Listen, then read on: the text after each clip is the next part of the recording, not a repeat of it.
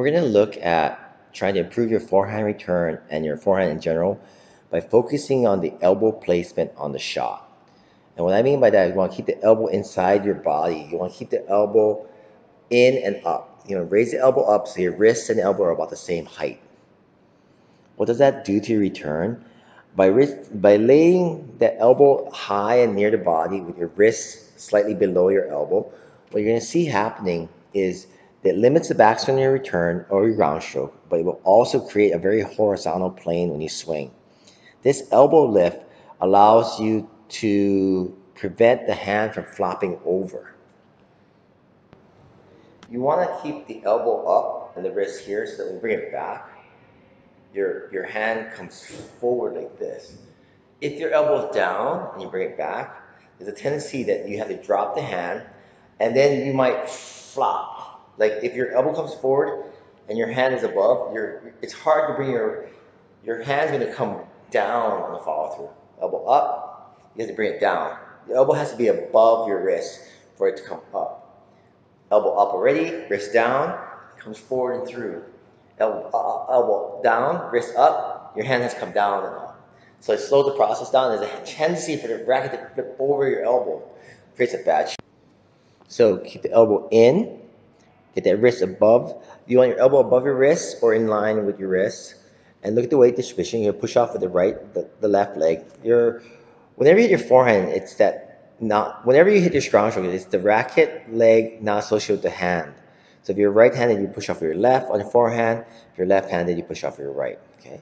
And the weight distribution is push off, turn your top, hips square to the court, and that way, when you get the weight distribution coming into the court, you load and then push off again. There's a load, and I'll hit, and I try to push off again into the shot.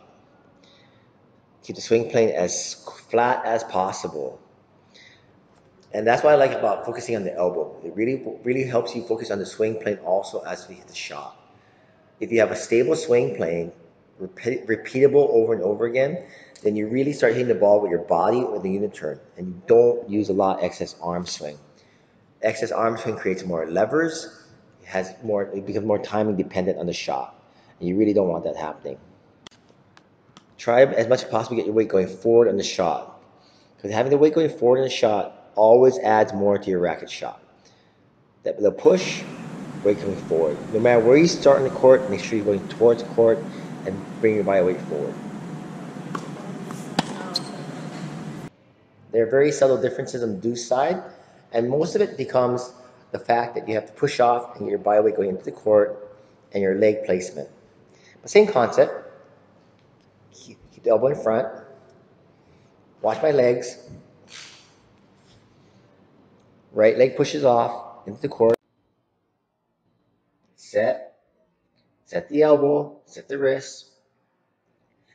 If you can't get the wrist in line with your elbow, just keep the elbow closer by. It really helps set up the backswing so you don't have a big rotation, a big backswing, which will limit your timing of the return serve. The return serve is more of a leaching shot. Keep the elbow in. That way, when you make contact with the ball, your wrist is in front of your body and the racket's in front of your body. Therefore, you can transfer weight in the ball, creating a more stable shot. Plant the right leg so you can push off the right leg into the ball. There's a push, then watch the swing plane through the ball, up and over. I like the full follow through, avoiding my head. And I like to put my butt cap at the ball to my target point to remind myself to make sure the racket comes through the ball when you make impact. You can also think of it like when you set up for your racket, you have the racket head pointed to the back fence and your butt cap pointing to the ball. Then when you make impact and follow through, the butt cap points to your target. The full follow through allows you to accelerate through the ball quickly and allows you to have a stronger shot. Always think about like hitting 3 balls in a row. Elbow, wrist, short swing. I actually don't get the butt cap to the ball. I actually put the throw of my racket at the ball. And I'm leeching. The elbow reminds me to rotate with the body. Because once you set up with that elbow, And if you just do it yourself, you put the elbow up, it turns your shoulders, and it's not like you're just dropping your hand, you're dropping your whole arm, and you want to incorporate the whole arm to shot to full follow through. It works on both sides. The idea is you want to do it within the course of the ground strokes also. Because what's going to happen is the ground stroke, you don't want the backswing to be too big. On the run, same concept. Watch your feet, keep the elbow in. So here I start to run for the ball. It's a slightly different shot because I have to come into the court. Split step, push. I'm going to try to get there, plant my right foot. It's that open stance forehand. Come into the court, elbow in, wrist below. Plant that outer leg, have the full body turn. Then you rip to the shot, realizing you're closer into the court, I have to hit more spin. So instead of doing that low to high follow through, I'm going to go across my body to drive it and impart more spin on the shot than normal. Concept still stays the same though, keep the elbow in, and the follow through goes across the body.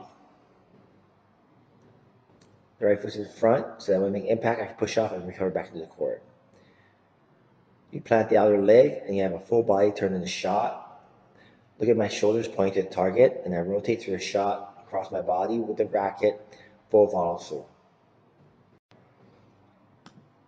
The important thing is you plant the outer leg, and you try to push off into the court, and you rotate your shoulders to a shot.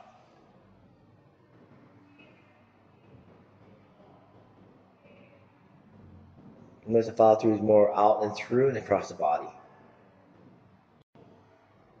The across the body follow through is a faster follow through than over the shoulder, but you have to make sure you use your whole arm to do it. Don't just use your wrist. Get in position, plant that foot, elbow stays in, follow through your whole arm, not just your wrist. Go through the ball. People that use just your wrist, you tend to come up on the ball, and your shot lacks power because you're not hitting through a ball. Pretending like you're hitting 3 balls in a row. You really want to be about having the elbow in and a solid unit turn. Even when they try to go body on you, you always try to shift and hit a forehand. Let's review. You want to keep the elbow in. Keep it in and high with the wrist slightly below your elbow.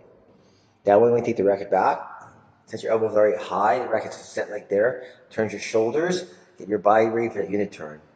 Remember, when you plant that leg, you can plant that right leg and push off this shot, or you can transfer weight from your left leg to your right leg and push off that shot. But the elbow being above the wrist allows you to have a very stable swing plane. Works on the deuce side also. Turn your shoulder, plant that right leg, elbow up and in, wrist level, and then what you're gonna do, you can turn your shoulder, drop the racket head, and hit through a shot.